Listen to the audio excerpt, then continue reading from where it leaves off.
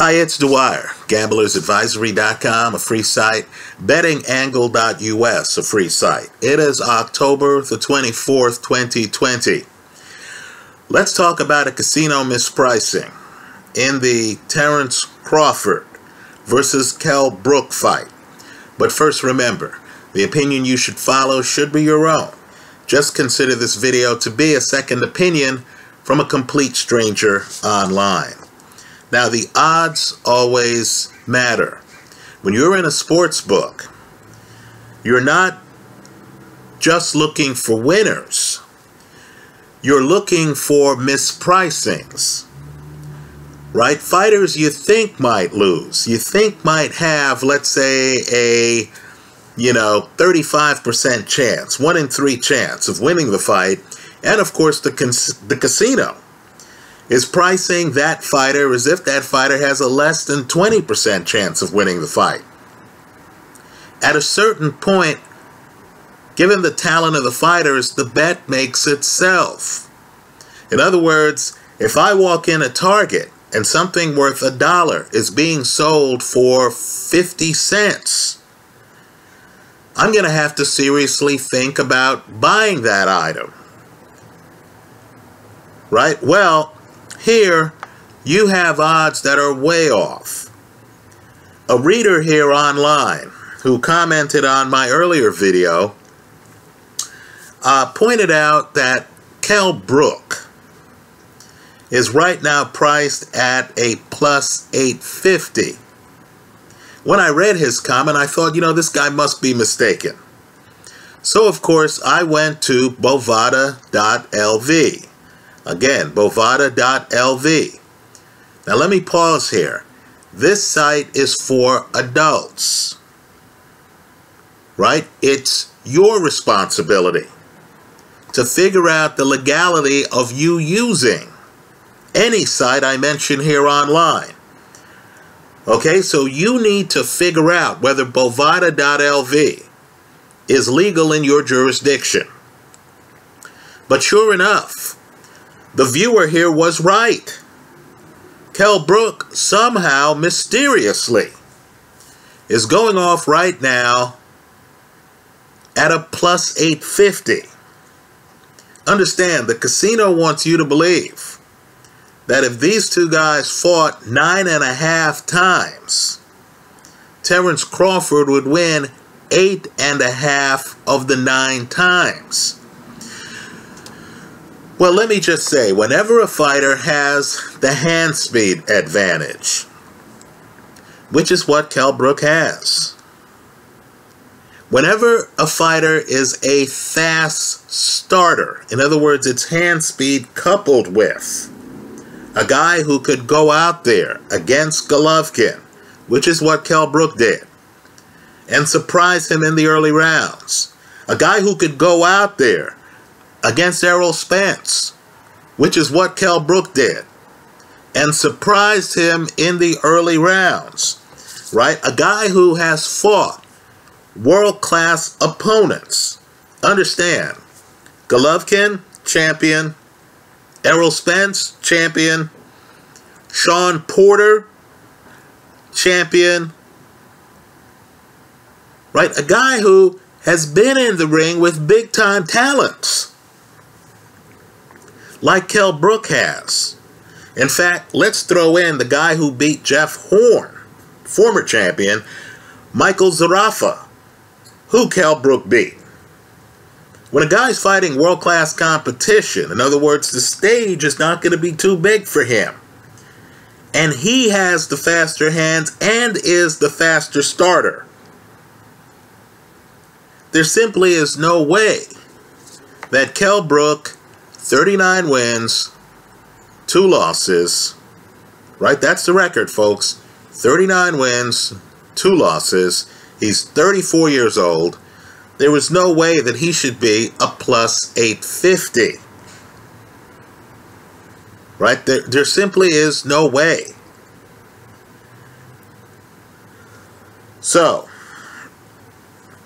I believe here that if you look at this bet, it makes itself. Understand, if I walked into a sports book and they told me that Kell Brook was a plus 850 against Sugar Ray Robinson, who was probably at his best at welterweight. I would be thinking about putting some money on Kell Brook. The value is just too compelling. Kell Brook is a former champion. He's been fighting champions.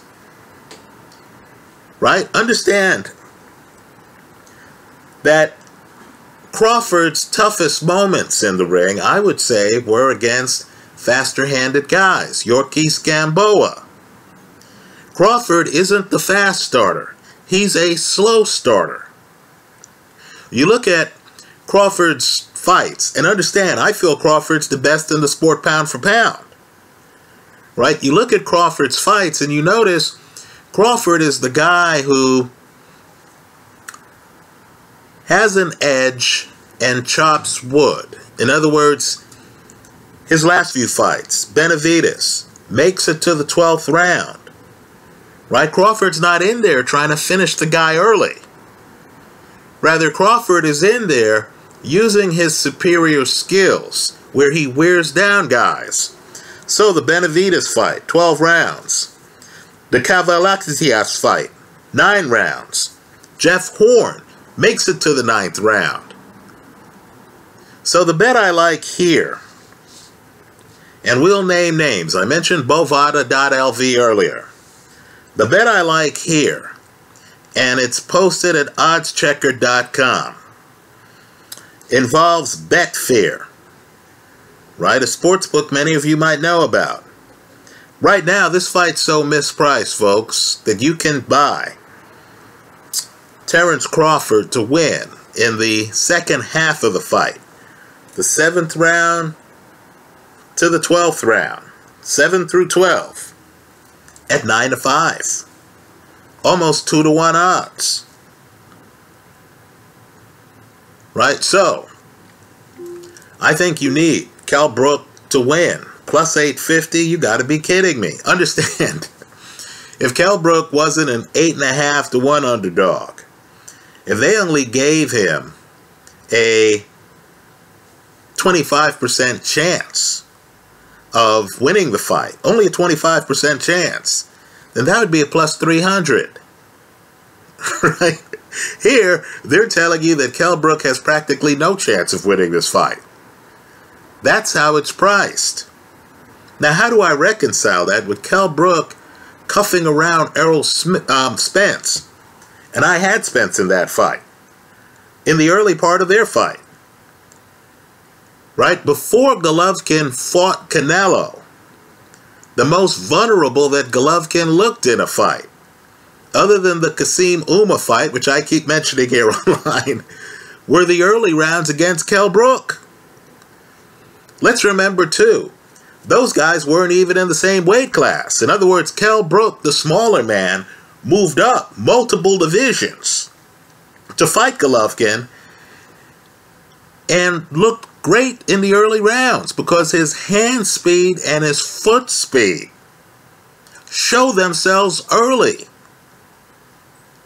I believe it's going to take Terence Crawford several rounds to adjust. Let's remember, too, I know Crawford got a relatively early stoppage against Amir Khan. But understand, was that a stoppage, or was that Amir Khan and his corner deciding we've had enough? Was that a stoppage, or Amir Khan pulling the plug on the fight? So I think Crawford, who I expect to win the fight, just to be blunt here, if this line was even money, I'd take Terence Crawford. But the price matters. Right? I think Crawford's going to take some time to figure out Kell Brook. So the bet I like, I'll be the casino's Huckleberry, is Kell Brook plus 850. Give me, and I'm going to have to track down an American casino offering what Betfair's offering. Give me the hedge of Crawford, rounds 7 through 12, at 9-5. I'll also throw some on Crawford by decision. Keep in mind, because you're getting a plus 850 on Kell Brook, you already have Kell Brook by stoppage or decision. This fight's mispriced. Sooner or later, the public's going to wake up to the fact that it's mispriced. But right now, today, October the 24th, Kell Brook's a plus 850 underdog at bovada.lv. Not only that, if Terence Crawford does what Terence Crawford did in the Benavidez fight, in the Jeff Horn fight, we're down the other guy, so the other guy falls apart in the second half of the fight, you mean to tell me today I can still get almost 2-to-1 odds on Terence Crawford winning in the second half of the fight from Betfair? Right, again, round 7 through 12, you're getting it at a 9-to-5. That's the bet I like. I'll also sprinkle some on if the fight goes the distance or Terence Crawford to win by decision, whichever odds are better. That's how I see it. Let me hear from you. Understand, the genius of Terence Crawford is that Crawford is ambidextrous, and Crawford tailors his style for the opponent he's facing. Well, when the opponent has hand speed like Kell Brook, it's going to take Crawford a while to feel comfortable switching from righty to southpaw and back. It's going to take Crawford a while to acclimate whatever game plan he's planned for Kell Brook to Kell Brook's fight style.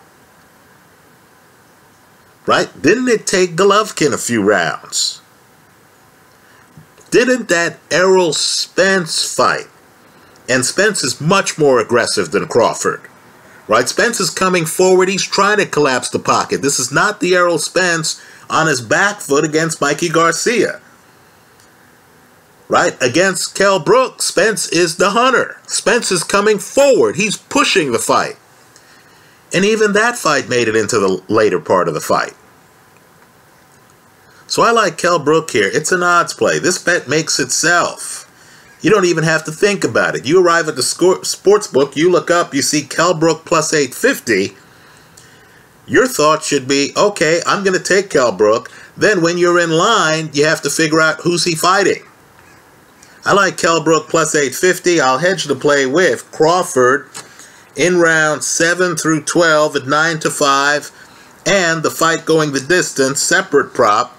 You should be able to do all three because, Lord knows, you're getting leverage all over the place here.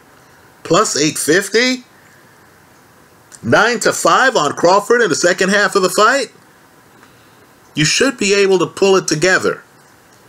But remember, if Crawford comes out and does something he didn't do against Jeff Horn, does something he didn't do against Benavidez, if he beats Kell Brook by stoppage before the start of the 7th round, you lose it all. Let's be adults about this. That's how I see it. Let me hear from you. I think this is a major casino mispricing. Bovada.lv, Kell Brook plus 850. I think that's a major casino mispricing. I think you want to play it right here. At least that's how I'm handling it. Let me hear from you. I look forward to your thoughts. I hope you leave them in the comment section of this video. Thanks for stopping by.